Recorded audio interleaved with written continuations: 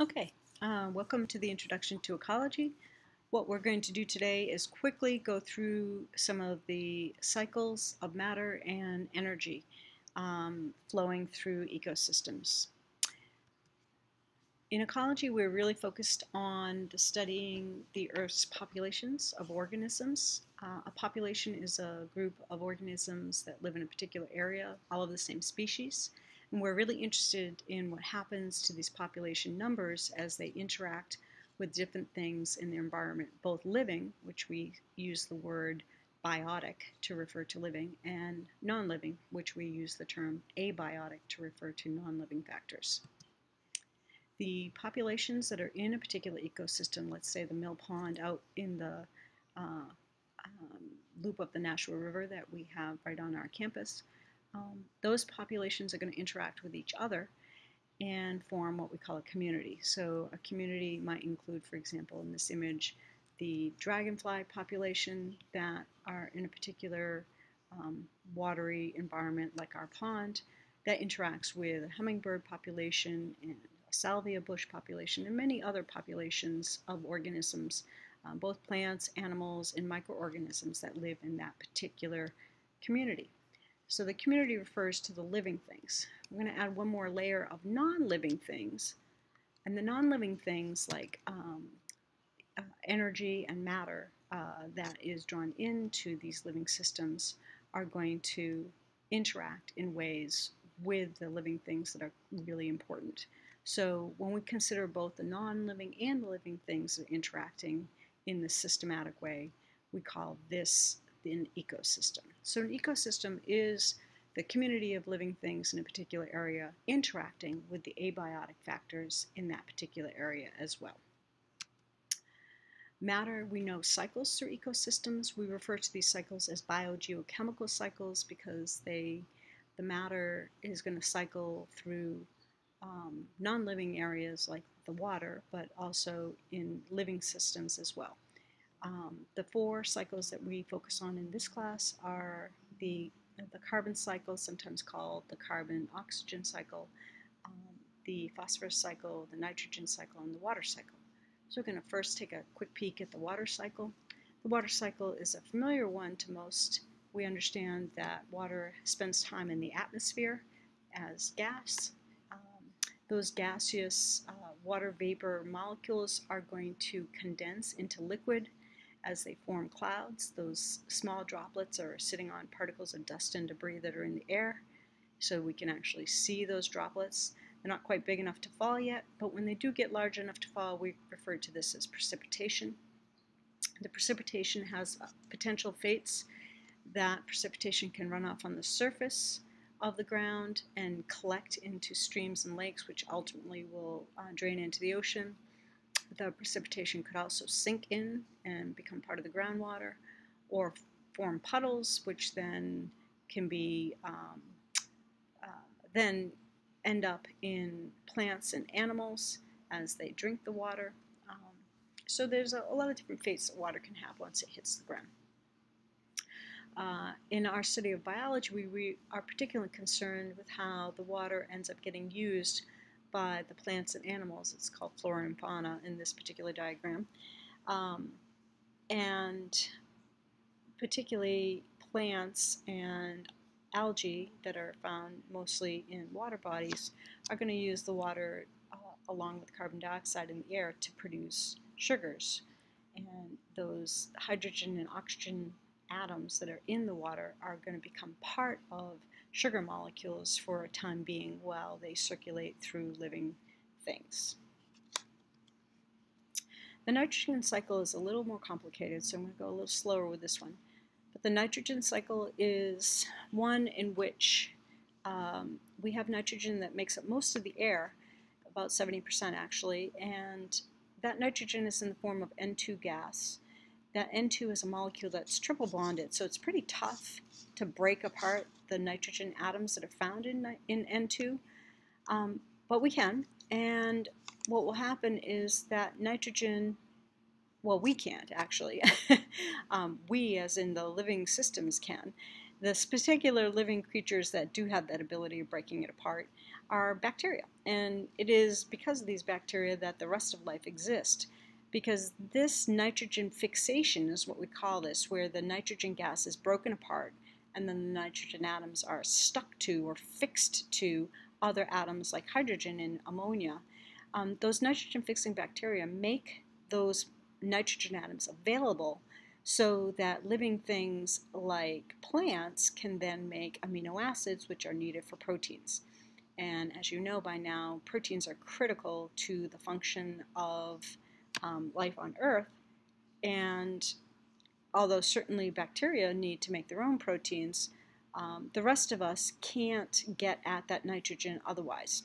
So the nitrogen-fixing bacteria are going to make these small molecules, I call them, small nitrogen-containing molecules.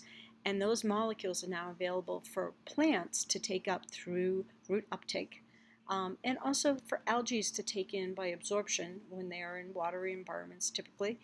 And those plants are now going to make amino acids, which then are going to be assembled into proteins. The proteins then are available for all the living things to have access to through food chains. When living things are at the end of their lives, they're going to die, and through their lives, they're going to give off wastes that have proteins in them. These nitrogenous wastes are then going to be decomposed by other bacteria, which are going to bring those complex molecules back into the small molecule form. Those small molecules might be taken back up into other plants or into other algae over here in the water. But we also have one kind of bacteria as well called denitrifying bacteria that have the ability to send that nitrogen back into the air to complete the cycle. It's worth noting that fertilizers have a lot of nitrogen in them, and so there can be a problem when fertilizers are put onto land masses in high quantities, because extra can run off into water bodies, and that extra fertilizer then provides extra nitrogen compounds for the algae that grows in the water bodies, causing algal blooms that can cause problems with the balance of those particular ecosystems, because it's providing what we call a limiting nutrient that normally keeps the population in check, but when it's abundant and available in such supply, it allows the algae to grow. This can happen both in oceans and in freshwater environments like ponds and lakes and rivers. The carbon cycle is one in which, for us in biology, we really are focused on this respiration photosynthesis exchange that occurs. Photosynthesis is a process that producers use to take in carbon dioxide and water and produce sugar molecules. Those molecules are molecules that are storing chemical energy. Those molecules are then used when the organism needs energy for its various life processes. The life processes are going to need to access that in the form of ATP. So what will happen is the living things will have another process called respiration that will convert the chemical energy that's held in glucose to chemical energy in ATP molecules. These respiration processes are going to break apart the sugar molecules using oxygen, giving off water as waste, but accessing that energy that's held in the molecules. Carbon dioxide is going to be given off as waste by respiration. So all living things are going to be doing respiration, whereas just our producers or our autotrophs are going to be doing photosynthesis. Once that carbon's in the air, it can then also be dissolved into water, so that carbon dioxide is also available for aquatic plants and aquatic algae to do the same photosynthetic processes.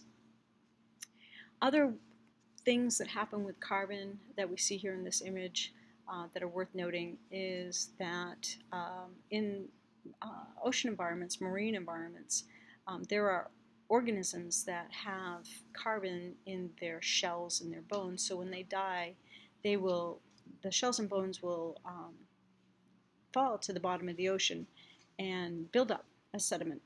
And that sediment is going to form sedimentary rock called carbonate rock, because it has carbon in it. That carbonate rock can be subducted underneath the continental plates as plates collide, and that subduction can result in volcanoes. The carbon then would be released into the air as it is processed through the intense heat pressure that are involved in the volcanic activity. Carbon can also be trapped geologically for long periods of time as fossil carbon, or fossil fuels we call that, like coal and gas. We dig this up and then we burn it and we send carbon dioxide back into the air that way that had previously been trapped for a long period of time under the ground. The phosphorus cycle is pretty simple. It's pretty much in just the soil. Erosion and weathering is going to break up those little pieces, and we certainly can have that phosphate that is going to be pulled into plants. The plants are going to use that phosphate to make DNA molecules, and what will happen then is that the nucleotides that comprise the DNA and RNA molecules that are in the plants are then going to be transferred through feeding to all of the different living things that participate in the food web. So the phosphate is first pulled up from the soil, or by assimilation of algae in watery environments to make those nucleotides, and then from there what will happen is that the DNA is then going to be disassembled through feeding and then reassembled to make the DNA of whatever creature it needs to be made for. Other than that, we have our typical situation where when things die, decomposers are going to return that phosphate back into the soil. The cycles are interconnected as they pass through living systems. Root uptake, we see small molecules being drawn by water, dragging with them the different ions that are attracted to the water molecules. Nitrates and phosphates are pulled up into plants this way. Feeding, of course, involves all the macromolecules, proteins, lipids, nucleic acids, and complex carbohydrates that are transferred, containing all of the atoms. All of the different atoms that are participating in these cycles are associated with feeding. Decomposition takes these large macromolecules and breaks them down into the smaller molecules that are then available for recycling. If you think about the small molecules that I'm talking about, nitrogen, carbon, hydrogen, oxygen, and phosphorus are the atoms that make up these small molecules. But we see nitrogen in nitrates, ammonia and ammonium, and nitrogen gas in the air. Carbon we find in many places, really in all of the molecules of life. But carbon dioxide is a really important one for us. And then carbonate minerals can be important as well for what they provide for shells, for different kinds of marine creatures. Hydrogen, of course, is found in lots of molecules, but we're going to kind of focus on the water vapor. Hydrogen is a part of different kinds of acids, so the sulfuric acid and nitric acid that are found in acid rain result from interactions with the hydrogen atoms that exist in the water vapor. Oxygen gas is found also as just pure oxygen gas, O2, but it's also found as part of other molecules like nitrates and nitrites. Carbon dioxide gas, of course, and all of these gases can be dissolved in both water and in the atmosphere. And then phosphorus we find in phosphate. It's not really found in the air per se. So these molecules are considered small.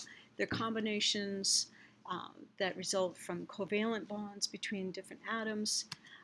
But what we know is that many of them end up becoming ions as they lose some of their hydrogen atoms in interactions in the world, and those ions are going to be important because of their charges, because they will be able to be attracted to water.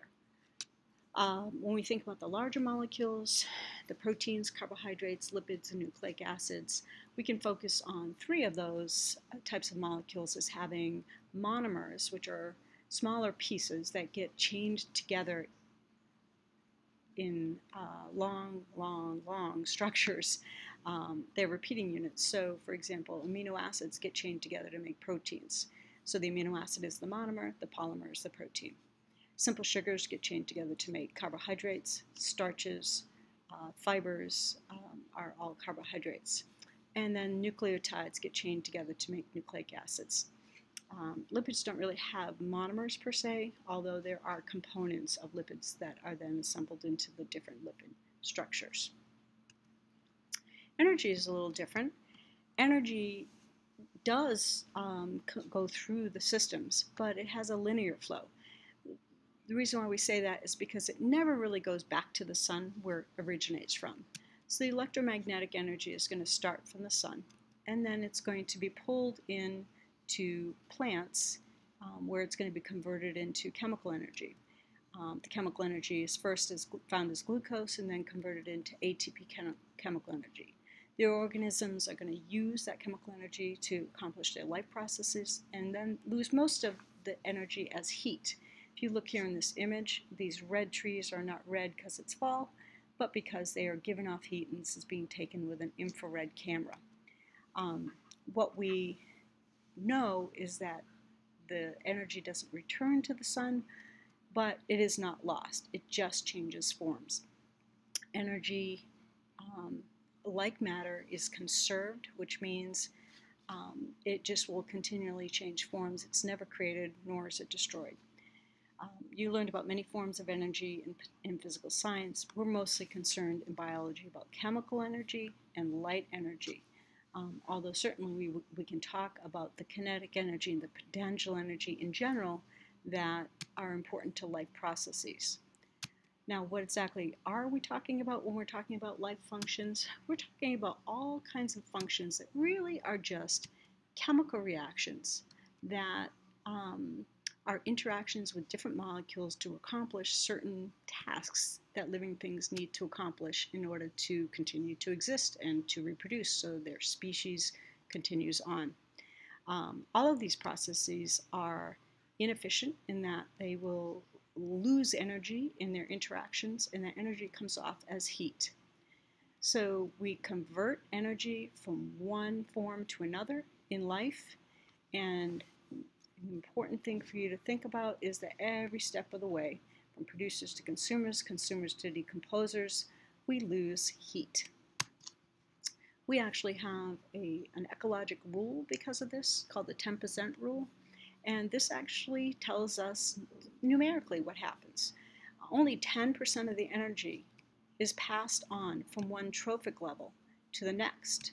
A trophic level is just a group of organisms that are collectively looked at because of their feeding habits. So primary consumers are who are eating the producers. Secondary consumers eat the primary consumers, and tertiary consumers eat the secondary consumers. These producers hold on the most energy, but only 10% gets passed on. As a result, both the amount of biomass and the numbers and the energy contained in the high levels is going to be relatively small because so much is lost as heat. This results in a situation where if you have a reduction of available energy at the lowest level, it will reduce the potential for populations at the higher levels. When there